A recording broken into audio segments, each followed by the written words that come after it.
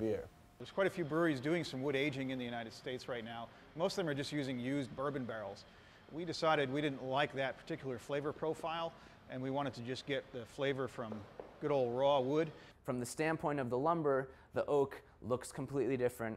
You put it up to your nose, it doesn't have any distinct aroma. Oak also has a low resin content, and by comparison, the Palo Santo has a high resin content. It's a very aromatic wood.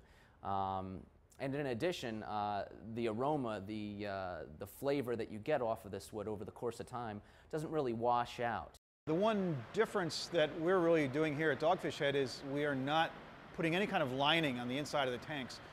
Traditionally, brewers would have lined a tank with a substance called pitch, and that was like a pine resin material to prevent any flavor impact from the wood getting into the beer.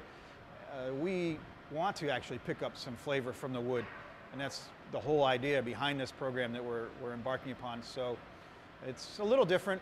It's kind of actually blending beer making and wine making, and we like to blur the distinctions between beer and wine here, because we feel that beer has an important place on the dinner table, right there with wine, on the table of American consumers. So that's kind of what we're all about here. It's never really been used for aging beer before, but we've latched onto this stuff and are leading the way to show the world what this particular exotic hardwood can do for beer. It's kind of hard to describe. You just have to try the beer and find out. I'm Bill Ware from Aero Tank Company in Buffalo, New York. I'm down here in Milton, Delaware. Put together some beer tanks at Dogfish Brewery. Aero Tank was started by a gentleman by the name of Art File in 1937. My father got involved in the business. He was actually working as a consultant to sell the business for the owner, and after having several people come in and look at it, my father decided it was something he was interested in and decided to purchase the company himself. If you were to ever get to our shop in Buffalo, New York, and you came inside, you'd think you stepped back in time probably 40 or 50 years, as nothing has really changed much in the industry since then. Technology doesn't really help us much. Everything is still done the same way that it was done 40 or 50 years ago. The same craftsmanship, the machinery hasn't changed, and really laying things out hasn't changed. These tanks for Dogfish are the largest beverage tanks that I recall doing as long as I've been making tanks. So it's about 2 to 3 times what it would cost to do a comparable size oak tank we're putting into Palo Santo tanks. Palo Santo tanks, just for 2 of them fully installed, it's probably running around $140,000, $150,000. On small volumes, hard to capture that cost back.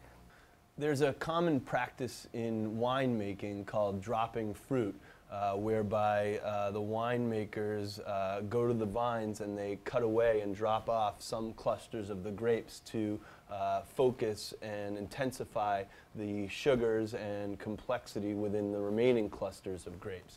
And so it's obviously, you know, a sacrifice of quantity for quality when they do this practice.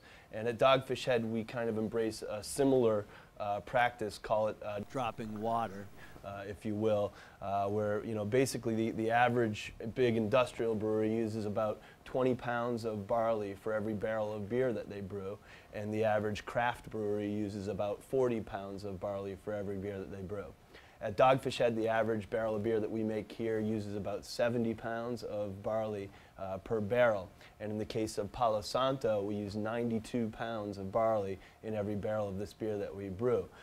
So it's a tremendous investment, and what you're basically doing is cutting away water and leaving a higher volume of sugars from the barley, flavors from the barley in the beer before you even begin fermenting it, which is going to lead to more complexity, more body, more food compatibility, more ageability for that beer. And it's a sacrifice in efficiency that we're really happy to make once we get to sit around and enjoy these beers with dinner and just with friends.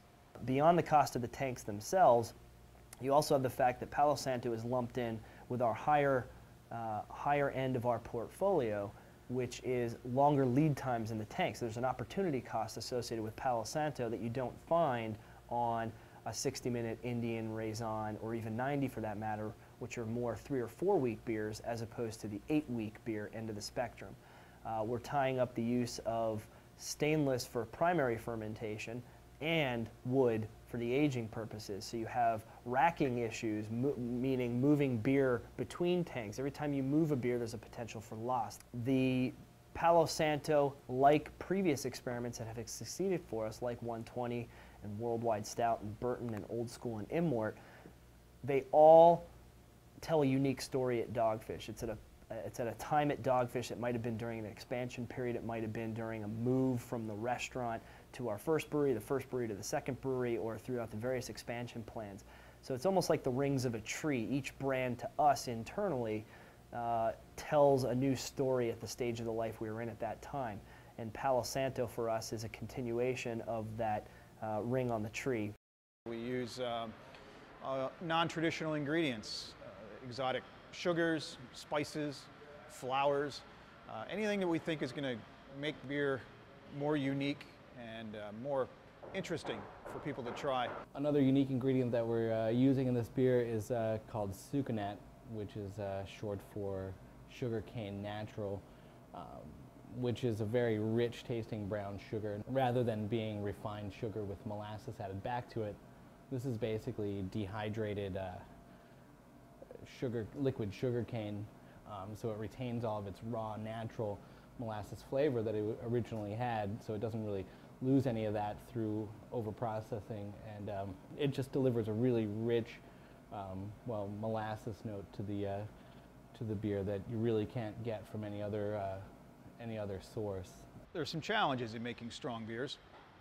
One is the yeast itself doesn't like to ferment to a very high alcohol level. It tends to kill itself off. So we've done a lot of work here with different types of yeast and different ways to keep the yeast working. And then obviously the aging process. These beers will sit in this wood for several weeks to several months.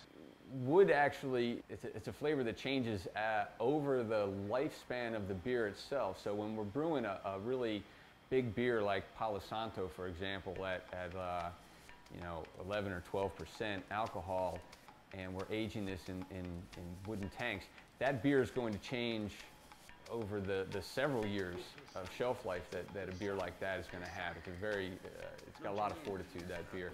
It's going to taste completely different right off the line at 6 months, at a year, at 2 years, at 3 years, like wines that are aged on wood. The complexity is going to increase as the age of that beer increases. Right. This one's, first of all, I think this one's like 8 months old. Does anyone know? This was the second of the 2 test batches that we did down there. So this is the one that Jesse did the wood for, right? So the volume of wood was the same as the first batch, but I think this beer sat on the wood for longer than with the first batch. Okay.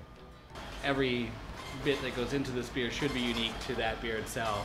Yeast included. Yeast included. I mean, the tanks are unique, the sugar's unique, the recipe is unique, the yeast should also be unique. You're unique. Well, that goes without saying. We have an inspection program where we package and inspect all the packaging rather out here. We have a sensory program here, and we have a microbiological program. We don't pasteurize anything here at Dogfish Head Craft Brewing. So it's very important that we know microbiologically what's in our beer at every step of the process. What we've got is a very, very heavy brown ale. It's made with, like we talked about, pale malt, caramel malt, wheat, chocolate malt, and black patent malt. Gives it that roasty aroma and flavor. Then the wood's added. You can see it's got a nice mocha-like head on it. This beer seems to be getting better and better with time because of that high alcohol content. So we're looking at a very, very smooth flavor, very creamy, a lot of texture to it, and then that flavor of the wood intermingling with those roasted malts and that thickness of that beer. It's absolutely delicious. You could fast forward a couple of weeks now, and now I'm getting married. And what do I request to do the toast with at our wedding? The 120-minute IPA that Sam had given me in exchange for the Palo Santo wood.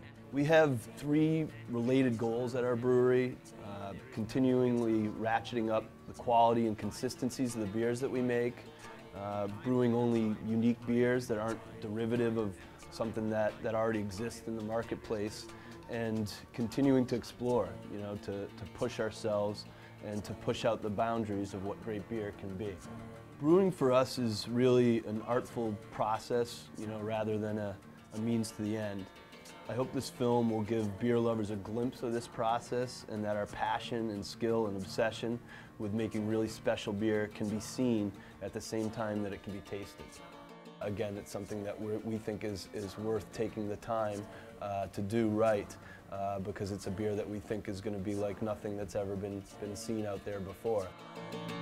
Take time, take time, take time, take time, take time, take time, take time.